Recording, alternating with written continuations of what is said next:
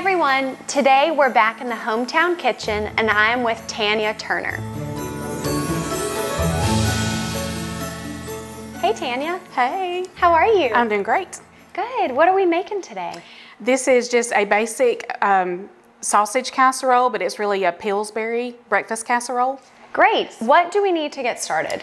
Okay, so we have to have 2 of the Pillsbury crescent rolls. Okay. And you can do original or the butter flavor. Either one works great. Just 1 pound of sausage, hot or mild. Hot gives it a whole lot more flavor. Okay. Not necessarily hot, but it's just a lot more flavorful. Then 1 block of cream cheese, 2 cups of shredded cheese. Usually cheddar works best. Well, how should we get started? Okay, we just need to have the oven preset to 375 and then start the sausage. So Tanya, tell me about this recipe. Where did it come from? Okay, this is very popular among the Hometown Bank employees. Okay. This one employee brought this to a shower that we have. We usually do breakfast for showers at the bank. And so someone brought this, and it's been over 10 years ago. Wow. So, yeah, and ever since it's been very popular, and sometimes we even bring 2 of them. Oh my gosh. You know, yeah. And has the recipe stayed the same? It's the same. Okay. Yeah. There's a few things you could, do a little different with it if you wanted to, but it's pretty much the same. And I finally got to the point where I don't even have to look at the recipe anymore. I just do it. Well, it seems so easy. Oh, it is. Very. I love a good crowd favorite. So does this just cook until it's browned? Yes. Okay. And I usually do pretty high heat. Okay, perfect. Well, in addition to the hometown fans, do you make this at home for your family? Yes, I do, and my kids request it a lot. And usually when I take this somewhere, I take it, maybe to church breakfast, things like that, and every time I take it somewhere, somebody asks me for the recipe afterwards. Oh, good. So. Well, it's really so simple. I mean, there's only a few ingredients. So when will you make it for your family? Is this a Christmas dish? I usually do Christmas Eve or Christmas Day, depending on our schedule, because that can change from year to year. But I make it for us at home, just to enjoy at home. We are lucky to try it today. So you prefer the hot sausage. Have you ever added any spices to this? Or could people add hot sauce or anything? They probably could. I actually thought about that. Hot sauce, if somebody wants, a little bit more kick to it, probably would be good.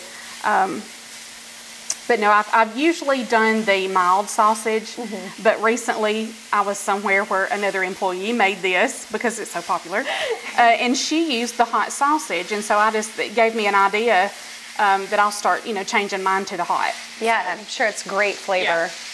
I bet it does not last long. Especially with my son. I have a son in college, and he can eat the whole thing.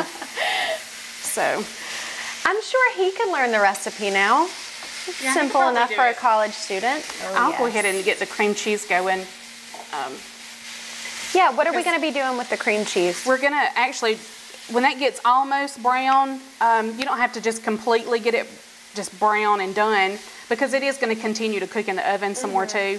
But when it starts getting brown, we will drain that and get the grease off of it, put it right back in, and then start adding some blocks of cream cheese in there. Oh, yum. Yeah, I feel like people could customize the cheese as well, add some different flavors. And I had thought about too, it would be kind of neat to try. Some people are into reduced fat, watching their calories, and you could probably do turkey sausage. Oh, that's a good idea. With the lower fat cream cheese and even 2% shredded cheese. So there's a way of making it a little bit healthier. See, I was going opposite. I was going to just add more cheese. Yeah, yeah. Different types, maybe. And you could do that.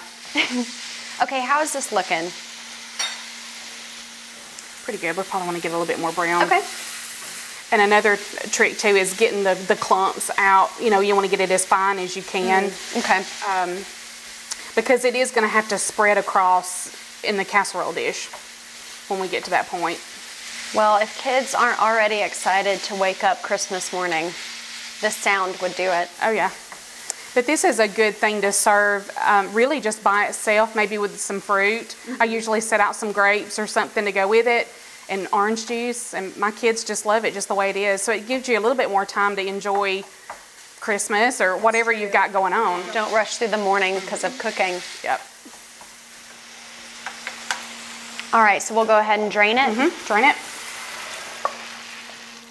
It smells so good. And we may want to wipe out the grease out of that pan. I'll give you that. Okay. And what can I be doing? Should I cut the cheese into smaller chunks? Yeah. Okay. Are you going to use this whole block? Yes, the whole block. So now it's all going to go back in the pan? It's going to go back in there. All So we go back to the heat. And it's on a little bit lower heat now, is that right? Or should we keep it high? I usually turn it right back up again. Okay. And it's a little bit of work, you know, because you have to start, you know, just working this in. But maybe I'll put just a couple of sections in first. Yeah. I didn't know what the cream cheese was going to be used for, and this is perfect. Oh, yes. It doesn't take long. When you, like you're doing, putting the sausage, piling it in on top of it, it starts softening up a good bit. This just makes it a little bit more indulgent. And while you're doing that, I'll go ahead and start the bottom crust of the pan. Perfect. And you can use, we've got an aluminum pan, but you can use a glass, just any kind. But for taking it places, it's really easy to just do this one, and then you can throw it away when you're done. Do your kids help you make this? They do, yeah. My little girl especially. It's just easy enough where I feel like it would be fun to do with the family. So you just spread a layer of those down? Yeah, just one of those, and it can be a little tricky, but you're basically just mashing it into the bottom of the pan. Kind of like a makeshift crust. A crust, So then this will just spread as a thin layer on top? Okay. Yes. And it doesn't matter how pretty this one is on the bottom because it's going to be completely covered. I like that it doesn't have to be perfect. All right, you tell me when it's ready. You're the expert. Okay. It really is. Just have to spread it out good when we get there. Turn that off. Oh my gosh, yum. It smells good, doesn't it?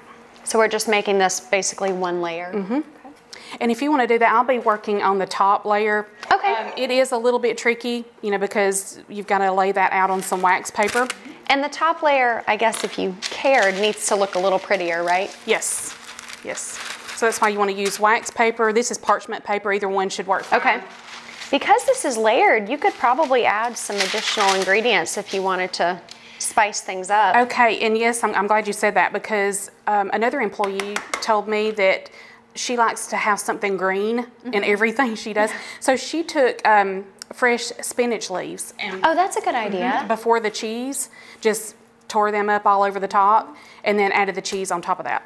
That's a great idea. Give you a little bit of green, a little bit of vitamins in there too. You could do some veggies. Yeah. So do you have any tricks for how to make that top layer a little bit more presentable? Yes. Actually, it's best to put one of those in the refrigerator or the freezer. Oh, okay. Just because the colder, the better, you know, to spread out and be able to. And some people even use a rolling pin, you know, to flatten it out and make it pretty before laying it on top. So I'll go ahead and we've got one refrigerated. Okay. So I'm going to go grab that. Great. Thank you. Yeah, I want to see how you do this. This is hard. You have to find that seam there. Oh, there you go. Yeah. And just start rolling it out. And it really, you see those little seams in there and you want to just kind of mash those and see if you can get those to come together. Okay. It looks a little bit better. Then it won't tear or break right there. I bet keeping it cold makes it extra flaky too. And I usually just kind of shape it to about the size of that. Okay. And it's not got to be just perfect. It's just basically going to lay on the top and it's going to rise a little bit too. Okay, so we can go with that. And then I usually just pick that up. Oh, that's and smart. lay it the way I want. And then start unpeeling it back. Look, that is such a great trick. Oh my gosh, you made that look so easy. And then you're just basically kind of mashing that down and it is ready to go in the oven at this point. Great, let's do it. I'm hungry. You want to be sure and put it in the center of the oven because the bottom needs to get done. And how long are we going to cook that? About 15 to 20 minutes. It depends on the oven. Okay. Maybe we'll check it at 15. Yeah, usually about 17 on my oven at home. So a good guideline is just to go by what the directions are on the crescent rolls. Oh, that's great. Yeah. That's a good tip.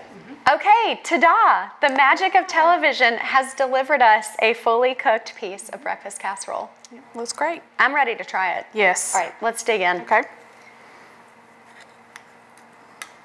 Oh my cheesy. gosh. It's good. And you can see all the layers. It definitely has a nice spice, but it's not too hot. Right. Well, thank you, Tanya, for joining us today. Oh, thank you. And we'll see you guys next time on the HomeTown Kitchen.